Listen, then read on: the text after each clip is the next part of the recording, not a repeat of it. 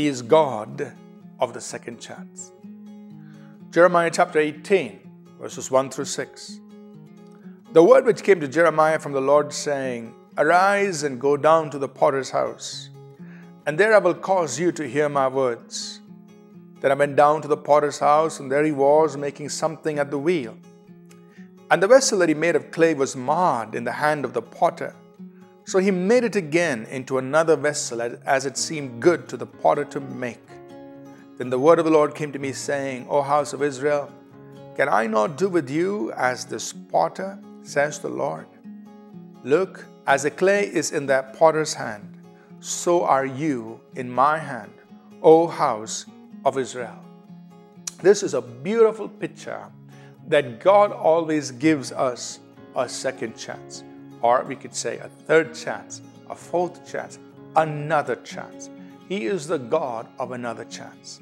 So Jeremiah is sent down to the potter's house here, and at that very instant God has set something up to give Jeremiah a message. The potter has been working at his wheel with a lump of clay, and somehow things are not coming out right. So what does he do? He starts all over again with the same lump of clay.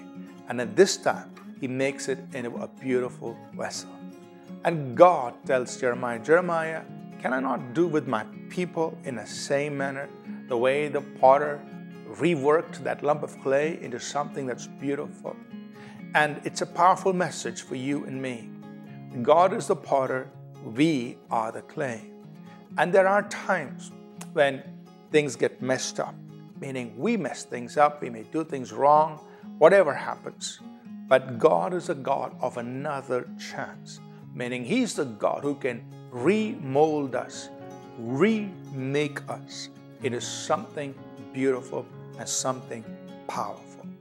Now, I don't know if there is someone watching or listening who in their life find themselves in such a situation. And it is probably right to say that all of us from time to time may come into that place where we say, oh God, I messed up. I need a rework done. Maybe in a certain area of my life, or maybe in the entirety of my life. I need you to remold me. I need you to make me into the right kind of vessel once again. But the wonderful thing is this, that God is the God who does this for His people. He is the potter, we are the clay. As we submit, as we yield to His working in our lives, He is more than willing to remold us and make us into something beautiful. So, don't give up. Don't think it's the end of everything in your life. Get back on the potter's wheel. Become that lump of clay in the hand of the potter. Get back there and say, God, you are the potter, I am the clay. God, remold me, make me into something that you want me to be.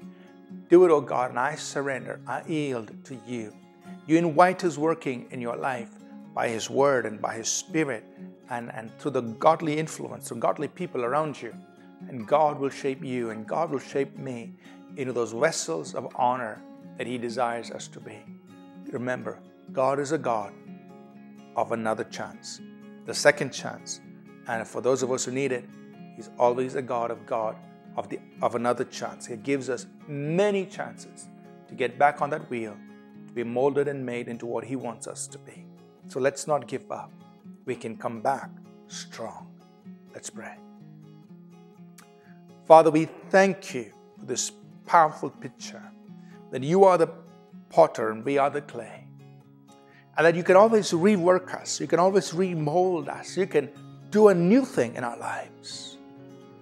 And Lord, we surrender. We invite Your working in areas of our lives where we need to be remolded, remade, and shaped into what You want us to be.